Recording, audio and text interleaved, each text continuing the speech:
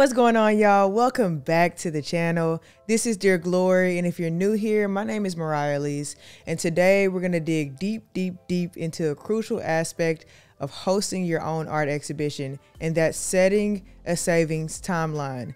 Now, I know the financial side of planning an exhibition can feel overwhelming. Trust me, I know. But with the right approach, we can break it down into manageable steps that make the process not only achievable, but also less stressful, trust me. Now, I want to be clear from the start. In this video, we're focusing on funding your exhibition through income or personal funds. We're going to break down how you can save up for your exhibition effectively. But I don't want you to worry too much if you're interested in securing grants or other types of external funding. I have an entire different video planned that will cover that in detail. Now, I do want to let you know that I've written an entire workbook on exhibition planning. It's 200 pages and it's packed from start to finish, step-by-step guidance, examples, and worksheets for you guys to fill out yourself when you're planning your own art exhibition. This workbook is packed with everything you need to know about planning your exhibition. And today I want to focus specifically on setting up a savings timeline. But first, make sure you join the waitlist for the workbook using the link in the description below. Join that waitlist. If you join that waitlist, you will receive a special discount code when the workbook is released on October 2nd. I'm so excited. Make sure you join the waitlist, okay? For the workbook, it's going to be released on October 2nd. You're going to get a discount code. So here's what we're going to do. I'm going to give you guys an example of one of my current savings timelines. Then I'll tell you guys how to apply it to yourself. And then lastly, we can do it together using the workbook. If you follow this channel, what you'll also see over the next few months is me putting this into a real life action scenario. You're gonna see me actually doing it. You're gonna see the exhibition come to life, etc., etc. So let me share a little bit about what I'm working on right now. I'm currently planning a pop-up exhibition at the end of March 28th. I've already put aside about $400, and my goal is to reach $3,500 from our own funds from Elise Art Group, right?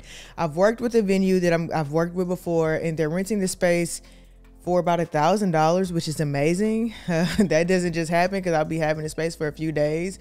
That's after gaining some trust over a few times, but I'm still going to need about $3,100 to put aside from Elise Art Group, from our personal funds, from our personal Elise Art Group funds. Now, to reach that $3,100, I'm breaking up how much I need to save per day from sales and other income streams and investment streams. Now, if I divide $3,100 divided by the days left into the exhibition, it comes to about $10.60 per day. So what I do is set up an automatic transfer of $74.20 into my Acorns savings account that covers that $10.60 daily target, right? Now, in the workbook, I do have a section that breaks down everything you should consider when you're planning your budget. We're talking about things like venue rentals, security deposits, photography, transporting your artwork, and so much more.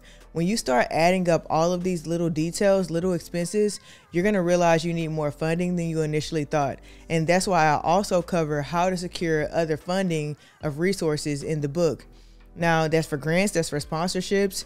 There are multiple ways to make sure that you have financial backing you need to make your exhibition a success. These strategies can really help you bridge the gap if your initial savings target from your personal funds doesn't quite cover everything. I start with $3,500 because I think you can do it for $3,500 at a bare minimum level, right? Now, when you start really adding things up, things start getting more and more expensive. And when they do, you want to explore other funding sources, or, hopefully you've made some money over time, accumulated to where you can do this over and over again with the money that you've made over time. Anyway, I think you can do it for $3,500 or less at the bare minimum. Now, let me tell you how I manage my savings. I use Acorns. Okay, that's one of my investment accounts. I love it because it's super easy to use. For those of you that don't know, Acorns is a micro investing platform that rounds up your everyday purchases and it invests your spare change. It's a really good way to start investing without needing a lot of money up front. I've talked about it on this channel before. Now, the reason why I use that is because I paired with an app called YNAB. That's YNAB. YNAB allows me to have different savings goals. Now, the reason I use Acorns in conjunction with YNAB is because YNAB can pull from my checkings account on my Acorns, or I can pull from my investment accounts on Acorns. Now, remember I just said that Acorns is micro investing. So what Acorns does is, if it doesn't matter how much money you're spending, if you're spending money on the daily or weekly basis, you can round up your change. So if I spent $9.90, then Acorns will round up 10 cents and invest that for me. You could 2 times that, 3 times that, 4 times that, 5 times that. I keep mine on 10 times. So I'm saving as much as possible as soon as I spend money. And I'm investing as much as possible as soon as I spend that money. When it accumulates, I let that money that has accumulated in investment pay for my exhibitions. So again, I use my Acorns as an investment account and a checkings account, and I'm putting my money into my checkings account weekly, but I'm also spending money daily or weekly that's making automatic savings, automatic investments for me. And when I go over to YNAB, it allows me to set a goal and pull from my investments and pull from my checkings. Now, I hope that's making sense to you guys so far. The reason why I'm using an investment account to pay for the exhibitions is because I'm using the investment money. You understand what I'm saying? What I'm doing is I'm using my gains to pay for the exhibition. I'm using my gains from my investment from the exhibition in conjunction with the money that I'm saving, that I'm pulling from my income stream from Elise Art Group to pay for the exhibition. So again, I'm using Acorns investment account plus my checking account. I'm using gains plus, okay, gains plus profit. Gains plus profit. Gains plus personal spending, or gains plus personal income to pay for the exhibition. That's why I'm using Acorns and YNAB in conjunction. So let me double back. What we've talked about so far is the fact that I'm having an exhibition on March 28th. That's my timeline. That's my savings timeline from today to March 28th. We've talked about me needing $10.60 per day in order to meet that goal. I've already told you guys, I'm putting aside $10.60 per day into my Acorns checking account. Now, on top of my Acorns checking account, I'm pulling the money from my Acorns investment account, my gains from my investment, over into the account that is specifically for the exhibition that is on March 28th. So I can get to that $3,500 by my timeline, or probably even faster. Let me know in the comments if you're following me. Let me know in the comments if this is making sense so far, or let me know if I'm confusing you. I hope that I'm not, but let me know in the comments where you are with what I'm telling you so far. Now, I want you to keep in mind, my investment account is increasing on the daily. So the money that I'm investing into my Acorns account is not stagnant money. It's not linear money. It is money that is compounding in gains. It's going up in value. So what I'm doing is using basically free money to fund my exhibitions. Y'all, let me know again in the comments if you want to learn more about that. I could do an entire video on that because that's going to take some time to actually explain. But while I was talking about my savings timeline, I wanted to also insert how I'm saving the money. Let me know if it's something you want to learn, you want to be able to do. Let me know in the comments. If you want to start on your own, go ahead and download the Acorns app. I have a link in my description where you can use my code. It's going to give both me and you $5. You can download it on your own. Again, like, this is just what I do.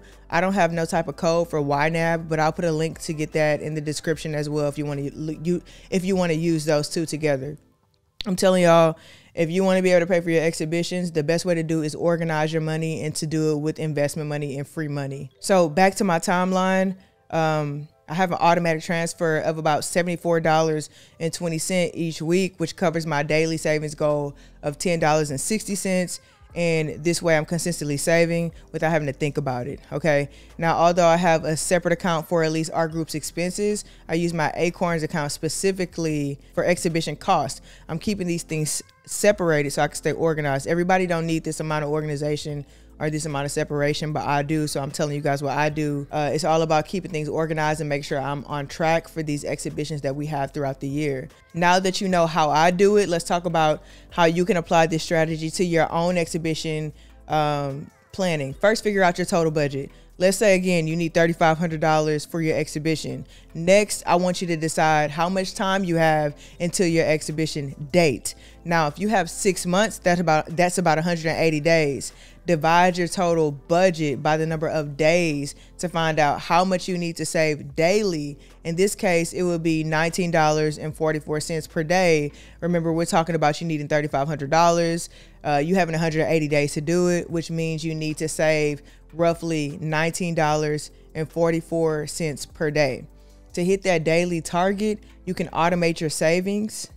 Again, like I do with Acorns, you can set up a weekly transfer that covers your daily savings goal, like transferring $136.08 weekly to cover that $19.44 per day.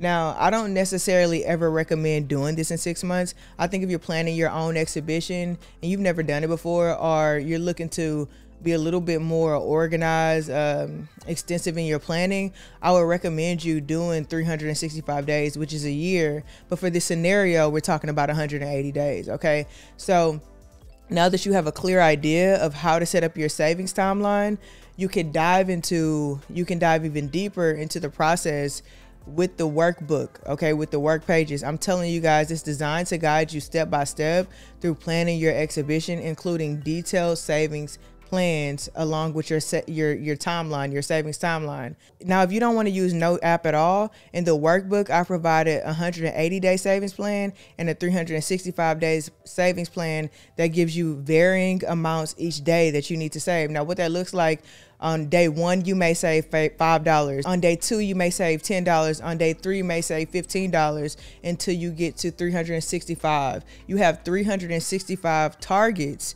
Now, pay attention because it's on the screen. That looks like a chart with 365 different savings amounts in each little box. Okay. And what you'll do is cross out the amount you save per day until everything is crossed out. And when everything is crossed out, that means you're at $3,500 in 365 saving increments.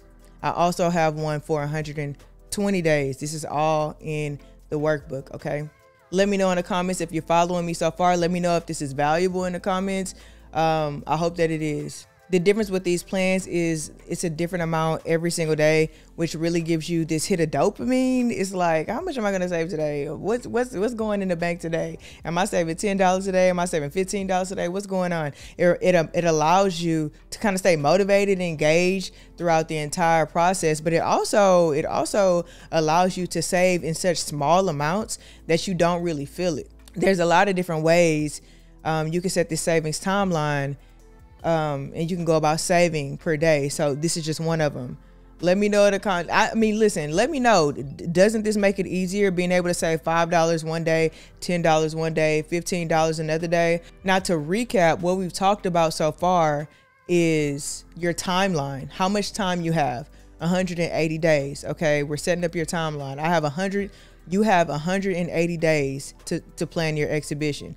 You need X amount per day, X amount per week to save. You could do it that way. That's setting up X amount per day, X amount per week to go to your automated account. Another way to do it is the way that's in the workbook, where we have 365 increments, and for 365 days, you save a varying increment. Again, one day could be $5, one could be $10, one day could be $12. Let me know if you're following me so far in the comments. So I want to tell you guys what you'll actually discover in the entirety of the workbook before we continue talking about our savings timeline. Chapter 1 is going to be about planning and concept development. 2, budgeting and finance. 3, venue selection and preparation. 3, creating and pricing your artwork. 4, marketing and public relations. 5 is engaging with your audience and building relationships, which I think is really important. Chapter 6 is writing and documentation when it comes to your artwork and how to do that. 7 is shot sheets for your videographers and photographers at the event. The next is preparing for your exhibition day. Next is event execution and follow-up. Next is collecting payments from collectors and arranging artwork pickup. And the next is evaluating your success and planning for the future. And then we conclude. Let me know which one of those sections you're more excited about the most. For me, I was really excited to talk about budgeting, which is why I'm making a special video on your savings timeline. I think it's one of the most important aspects, and I think it's the thing that holds people back. It's the thing that makes you feel like you cannot do it yourself. So using the strategies that I'm teaching you about today, hopefully that helps you guys kind of get closer to having the finances to actually do it. You're artists. You're an artist. You understand your work. You believe in your work. You can create all day, but sometimes that struggle, that challenge is getting from your studio and to having the work actually seen on walls and people actually being able to interact with your work. So these are the type of things that help you get from that point to the end goal. Okay. Now, another important tip is to build in a buffer. Build in a buffer, please. Unexpected expenses have a way of popping up in life in general. Maybe you need to order more marketing materials. Maybe you need extra money for shipping and transportation. Saving $4,000 instead of $3,500, or saving an extra 10 to 15% on top of your $3,500, you're going to be preparing for any surprises that's going to come your way. And if you're finding that challenging to hit your daily or weekly savings targets, consider leveraging some side income. Go pick up an extra job. This could be taking on a few extra gigs, selling smaller works, or even I'll give you a real life example.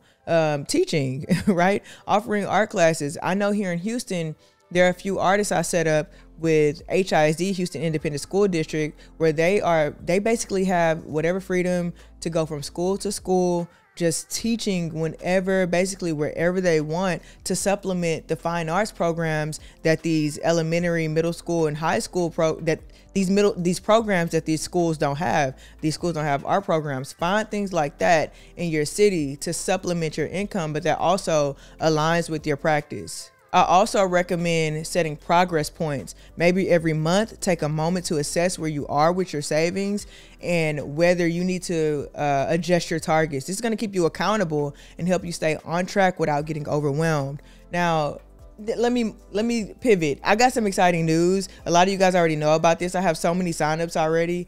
I don't know when I'm posting this video, but on September 4th, 2024, from 7 to 7:30 p.m. Eastern, I'm hosting a special webinar on effective exhibition planning, and I would absolutely love for you guys to be there. We're going to talk about so much deeper than what we talked about in this video about planning your own exhibition, and a little bit deeper than what we talked about today. And we're going to go through the workbook. Now, I want you guys to keep in mind, if you come to this webinar and you stay to the end, you will get the first chapter of the workbook for free.